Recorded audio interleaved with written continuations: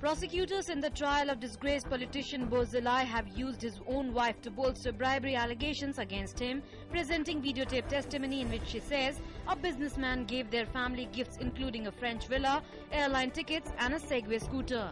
Bozilai told the court that his wife had suffered from mental illness as he rejected all charges against him on the second day of his trial on Friday for corruption and abuse of power.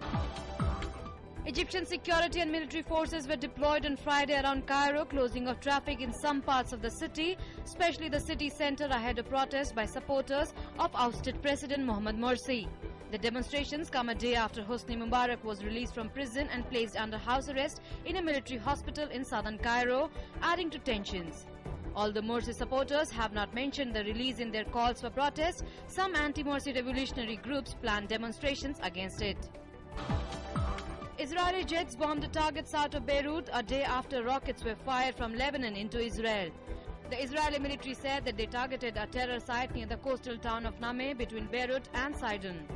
The Popular Front for the Liberation of Palestine-General Command said one of its bases had been hit, but the group denied any involvement in Thursday's rocket attack into Israel. Neither incident caused casualties or much damage. US President Barack Obama has said the alleged use of chemical weapons in Syria in an attack on Wednesday is a big event of grave concern. He said that the US was still seeking confirmation that such weapons were used, but if proved true, the situation would require America's attention.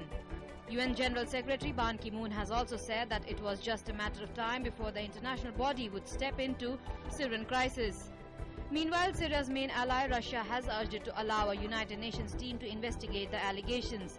Activists say hundreds died in the alleged chemical attack near Damascus. Japan's nuclear watchdog has said the crippled Fukushima nuclear plant is facing a new emergency caused by a build-up of radioactive groundwater. The Nuclear Regulatory Authority says a barrier built to prevent that water reaching the ocean has already been breached, while tanks built to contain it are nearly full.